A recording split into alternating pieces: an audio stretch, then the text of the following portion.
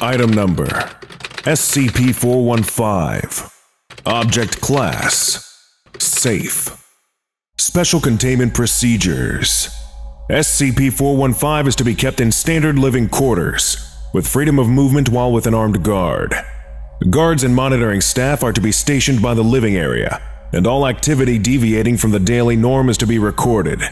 Requests for simple luxuries have been authorized, and thus far, such requests have been for reading material. This policy should continue as long as SCP-415 remains cooperative. Personnel interacting with SCP-415 show a particular risk of succumbing to sympathetic or emotional attachment. Due to this effect, the staff assigned to SCP-415 should be rotated every 30 days. Description: SCP-415 is a 176.9 cm tall Caucasian male of 36 years. He has blue eyes, receding brown hair, and appears to be human. Subject exhibits an average IQ and a relatively stable personality given his situation. He is cooperative with on-site staff, though is nervous around medical equipment and personnel. SCP-415 seems to possess a regenerative healing ability, focusing on tissue and organ regrowth. This ability is most pronounced concerning his internal organs, particularly the liver, spleen, pancreas, and colon. Skeletal breaks have been observed to heal faster than the human norm, but slower than soft organs. The subject has shown the ability to survive with organs that have suffered severe damage, or been completely removed. The damaged or missing organs will regrow and become fully healthy and functioning within a period of 1 to 3 months. Despite subject's near immortality thanks to this process, he has shown a completely normal immune system and has been affected by the common cold and influenza, with completely unremarkable results. SCP-415's body has undergone several radical alterations, performed by an unknown third party. Subject has several zippers surgically installed on his body, one curved from his left armpit to the skin over his stomach, one centered directly over the heart, and 2 installed parallel to each other on the gut. Further physical anomalies have been observed that were later found to have been removed or resolved over time. Most of the torso was covered by a loose flap of skin that could be lifted at any time and was pinned on by 3 safety pins and a sewing button. This anomaly remained for 63 days. Several long lines of stitches crudely placed with thick black thread of unknown material, raising the surface of the skin by more than a centimeter in some places. A particularly noticeable stitching began on the small of the back and continued up the side until the 4th rib. From here it passed over the neck and forked into 2 branches, ending on the shoulders. In an accident where he was struck with some force, this stitching was severed. The entire left side ripped open, and almost all the internal organs spilled out.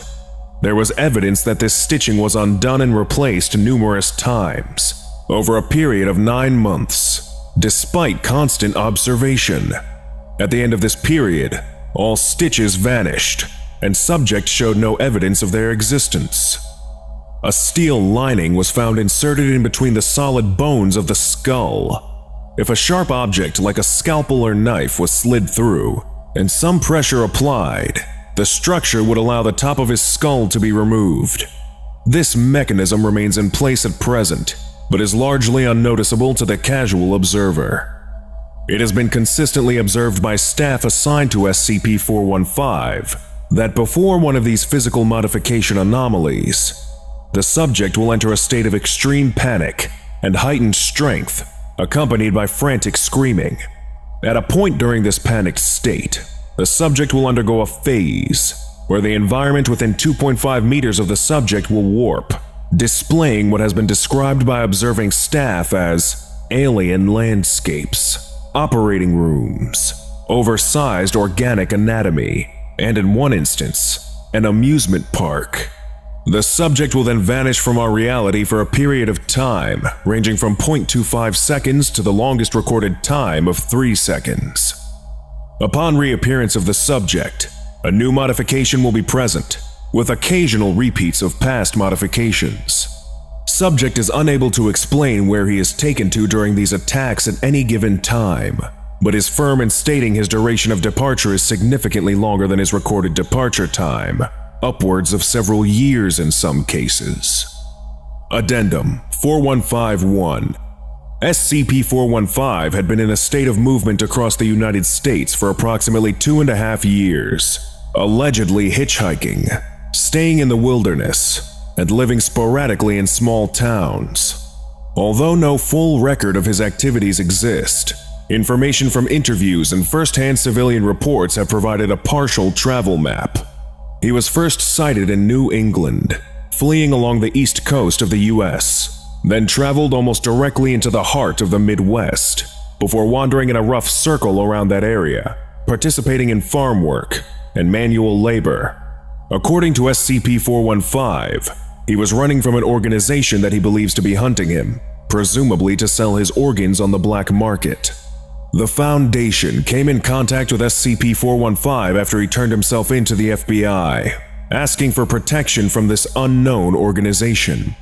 SCP-415 was intercepted and contained while in transport to an asylum after turning violent upon his requests being declined. Lesson complete. If you missed the previous orientation, go watch SCP-414. Regardless, I might prefer myself sick right now. Or for the complete course, watch this playlist.